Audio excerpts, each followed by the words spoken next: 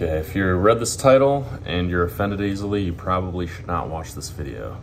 That being said, if you're open-minded, watch this video because I'm not here actually to offend people. I'm here to give a perspective shift for some odd narrative that I've experienced over the course of my life. So I was born in the 1990s, and much like a lot of people that I grew up around, I had a mother that I saw a lot at home and, who cooked dinner for us, and female teachers growing up, going through elementary school. A lot of our dads worked a little bit later, late hours. And a lot of our childhood was trying to get the approval and the attention of these women in our lives, these women who were in authority positions over us. Let's take our teachers, for example. My mom is actually a teacher, but I grew up with a lot of female teachers going through elementary school. And if you think about it, if you're a boy or a girl, you're always trying to get the approval of that teacher, because if you get the wrong answer, you get punished for it. If you get the right answer, you get rewarded for it via a grading class. And so I went through most of my life being taught to be respectful towards women. And honestly, it eventually led to me walking on eggshells around women a lot. And when I got a little bit older, around 18, 19, 20, when I was in college, we were taught that women have been oppressed for a very long time. So I graduate college, I get into the real world, and it gets a little bit worse, especially in recent years. I'm 30 now, so this is 12 years after I turned 18, about 7 or 8 years since I graduated college. And when I got into the workforce, still didn't really think anything of it, still was at least tried to be respectful towards women, still kind of bought that narrative that women are oppressed, women have been very oppressed for a long time, they deserve more help than us, they need more help than us. People don't reward people in society that are like a white male, for example. But if you're a certain race or a certain gender, typically, or specifically in this video that I'm talking about right now, a woman, you might be hired into a company, or you might be given a certain benefit or an opportunity that somebody else isn't given, just because that company wants to have diversity within their company. They want to have, like, let's say there's a lot more men and now they want to have more women, so they might get even more opportunity. And people still complain today that women don't have as much opportunity as men. And so dating got very interesting for me in my late 20s, before I met my amazing girlfriend right now. Dating was very interesting. Certain women really liked me, that I was outspoken on dates, because I was turning 27, 28, and I was getting more outspoken about my beliefs and just like questioning stuff. So I remember going on a couple of dates before I met my current girlfriend, where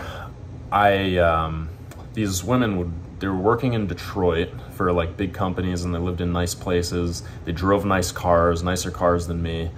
And that's kind of what you saw being an adult. If you're a man in America, you went into the workforce and you saw these like women. If you continued dating into your mid and late 20s, you'd be going on dates with women who would be driving nicer cars than you, had higher incomes than you, would, pay, like they would offer to pay for, and would follow through with paying for your dinner or something if you wanted to get something to eat. And you started to wonder, why are they doing so much better than I am? Some of these women are like 1, 2, or 3 years younger than me. Why are they doing so much better? And if you're watching this, maybe you're thinking, well, maybe you just suck, Troy. Like, you should be doing better. Yeah, I get it. You can do better. There are a lot of guys, a lot of men doing better than me, or that were doing better than me when I was 27, 28. But anyway, you'd be on dates with these women and they'd still talk about oppression and like this glass ceiling. And I said, what is it though?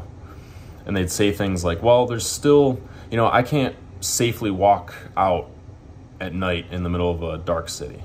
I don't feel safe doing that. I don't feel safe doing that either. I wouldn't do that. That's dumb. for anybody to walk out in a city at night alone, man or woman. So there's that.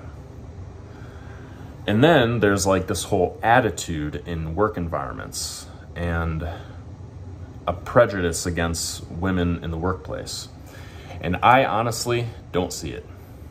I see women getting hired just because people like them, just because people want to give them more opportunity, just so they can check off the "we have diversity in our company" mark on that checklist. That's what I see. And I started kind of awakening to this in my late 20s when I started realizing, why are, you know, like I bought it. I was like, you know what, my life's fine, whatever. Yeah, sure, women have been oppressed for years and years. I'll try to understand this. That was my attitude in college and just out of college. But as I got more into my late 20s, it seems like more people in the last couple of years have complained about the oppression of women than before that, because it seems like they've always had equal opportunity. It seems like they've always had many, many opportunities to build their careers and to do very well in life and to be independent and to be on their own and to provide for themselves. It seems like they've had those opportunities for a while, and it seems like in the last couple of years, for some reason, there's this narrative coming in where people are just like, yeah, women are oppressed, and people treat women differently. And my whole view on that, when some of these women that I was going on dates with at like 27, 28 years old, they just seemed very bitter. Even though they were living in a nicer place than me, driving a nicer car than me, had more money, and were able to do more things, they still complained that women were oppressed. And I don't think it's even a powerful attitude for them to tell other women that society is against them. How is that going to empower you? And the bottom line is, I don't even think it's true. Anyways, in the comments, let me know what you think.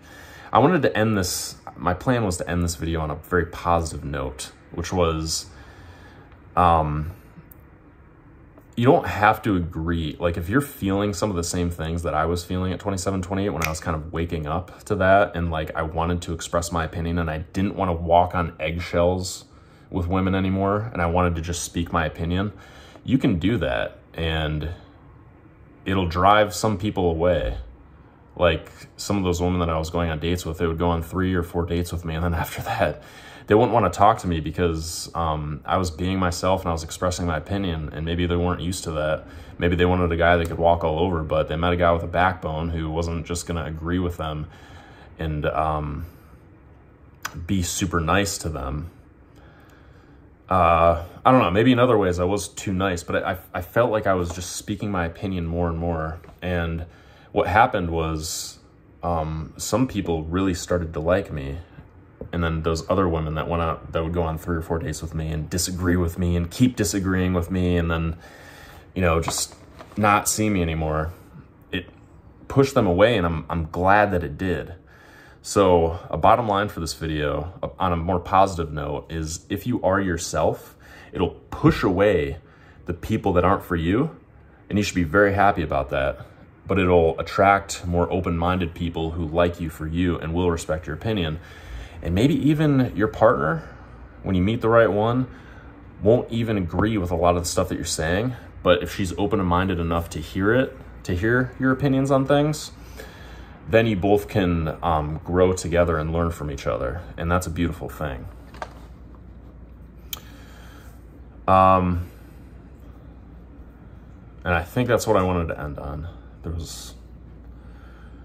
So basically, the more that you push away certain people, the more others, you'll weed out the ones that aren't for you, and you'll kind of attract the ones, or the one, you know, the person, eventually, your partner, that is for you. And honestly, it's fantastic. There are people out there for you. There are people out there that are pleasant to be around, that are open-minded, that won't just like run away because you have a different opinion than them.